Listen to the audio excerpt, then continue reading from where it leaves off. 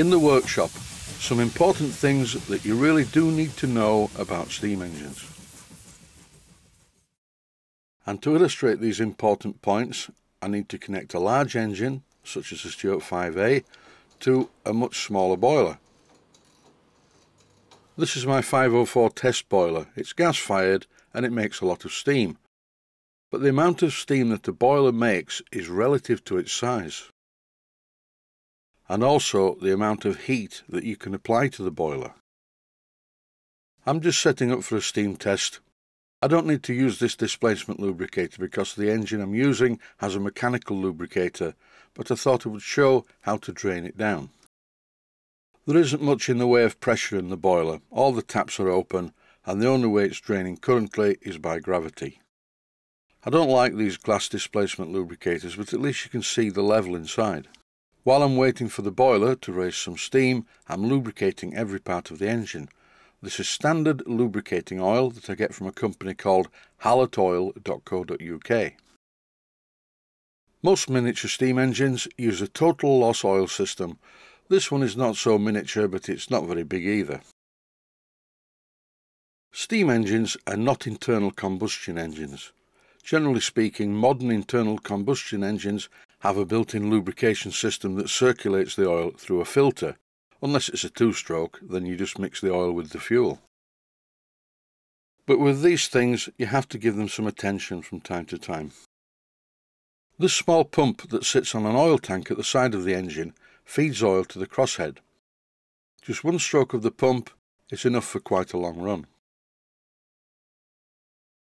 10 minutes or so into the steam raising, and there's now some pressure in the boiler, not much, but enough to force the water out of the lubricator. And this clip shows how I refill it with steam oil. This is not ordinary lubricating oil, it's steam cylinder oil. I also buy my steam oil from the same company, halatoil.co.uk. Halatoil's web address is currently on screen. This boiler is heated by quite a substantial gas burner, but compared to a coal fire, it's not very much really. After a while, there's about £30 per square inch of steam in the boiler, so it's time to open the tap and let some of the steam through to the steam engine to warm it up. And this is a very messy job. I've opened the drain cocks, and as you can see, steam's coming out of the top one, and this serves to warm up the cylinder a little bit. Don't forget, the first steam that reaches the cylinder condenses immediately to water, so you end up with a cylinder full of water. And this isn't too bad on a small engine, but once the cylinder sizes get bigger, and the corresponding engine also gets larger, you can seriously damage the engine if you get a hydraulic lock at each side of the piston. By using the drain cocks, after a while all of the water is cleared from the cylinder. That is, most of it anyway. It's best to initially run the engine for a while with the drain cocks open to clear the water. When you see a video or film of a steam locomotive, often you can see steam gushing out of the front of the cylinders. And that's usually as it's leaving the station. What that's doing is clearing any water from the cylinders, because on a cylinder of the size of the one you'd find in a steam locomotive, severe damage would be done if it hydraulic locked. Keep your eye on the pressure gauge. In no time at all, the pressure drops to virtually zero. So I've closed the regulator valve, and now I have to re-pump up the boiler. I let the pressure get to about £20 per square inch, then I opened the regulator valve, and it was immediately flattened again, and the engine ran badly. I fitted a pipe to the exhaust so I could show you this. I'm holding this silicone rubber tube in my hand, and I shouldn't be able to do this because the steam should be too hot. And normally, as shown here, I would have to wrap a cloth around the tube. Otherwise I would just burn my fingers, and that's not a good idea. You can also see there's an awful lot of water coming out of the exhaust pipe. This should not be happening either. And that's why the engine is knocking. Take a look at this clip from a while back. I was running this very same engine in the garden using a Castle steam boiler. This is a proper boiler, coal-fired, and produces lots of steam. And even though the pressure's down in this clip, the engine's still running very well. The 5A steam engine with its 2¼ inch bore cylinder will only run with the steam from this boiler for a very short time. Here I'm pumping some more water in. I shut off the engine and let the pressure build until the safety valve blew, but almost straight away the pressure in the boiler dropped. The engine is making a really horrible knocking noise. The timing on this 5A is slightly retarded, but normally it runs very well. Valve timing is very important with regard to a steam engine, as it is with an internal combustion engine. Ideally, the steam needs to be admitted to the cylinder early to cushion the moving parts. In order to cushion the moving parts though, you do need some pressure. And there is insufficient pressure coming from the boiler. It just drops down to zero. As this engine is fitted with a mechanical lubricator, I don't need to use this displacement lubricator. Here, once again, I'm just blowing everything out of it, using what's left of the pressure in the boiler, and as you can see, it doesn't exactly empty quickly. To make matters worse, it's time to pump some more water into the boiler, which is further going to reduce the pressure. I pumped in plenty of water this time, and as you can see on the gauge, it's nearly to the top. The video in the next clip is running very fast. It's running at 20 times normal speed. I did this just to show the gauge moving. I let the pressure rise until it got to about 50 pounds per square inch, and then I opened the regulator valve. You will notice now that the engine isn't knocking quite as badly. But as soon as the pressure drops down to about 20 pounds per square inch, it does start to knock, and this gets worse as the pressure drops. As I mentioned earlier, this Stuart 5A has a cylinder that is 2 1/4 inches in diameter, and my old Stuart 504 test boiler has a boiler diameter of only 3 1/2 inches.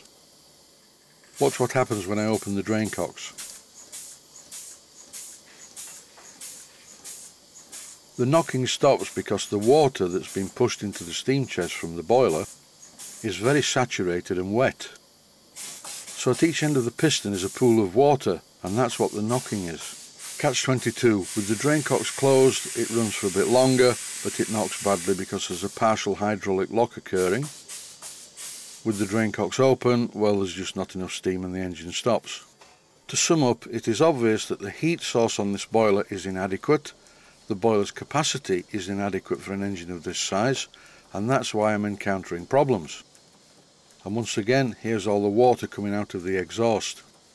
A steam engine is supposed to run on steam, it is not a water engine. And unlike an internal combustion engine, the steam engine relies heavily on its boiler or steam source.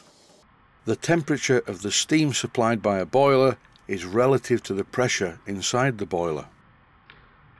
Water in a domestic kettle boils at 100 degrees centigrade, and that's at atmospheric pressure. The higher the pressure in the boiler, the hotter the steam gets. I mentioned this in a video a couple of years ago, but all I got was some fool who wrote in to tell me that no, this was not the case, and it was this and it was that and it was this and that. But take it from me, as the pressure rises, the temperature rises.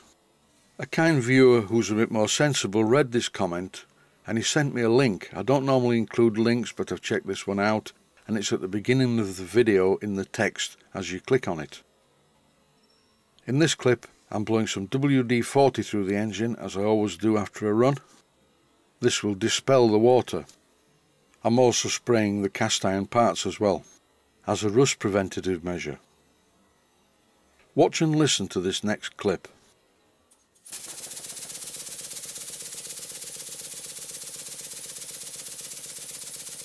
I'm blowing some WD-40 through the cylinder, and as you can hear, there's no knocking anymore. Unfortunately though, my compressor is very small, and in no time at all the pressure drops.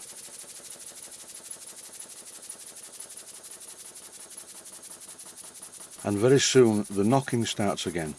This has nothing to do with water, nothing to do with temperature of steam. It's all down to the capacity or volume of the air or steam that can be applied to the engine. If you don't have sufficient volume, what's going to happen is nothing's going to cushion the parts as they move from end to end. That more or less covers it. A steam engine is an external combustion engine, and its combustion needs to be good, even though it's not in the cylinder like an internal combustion engine.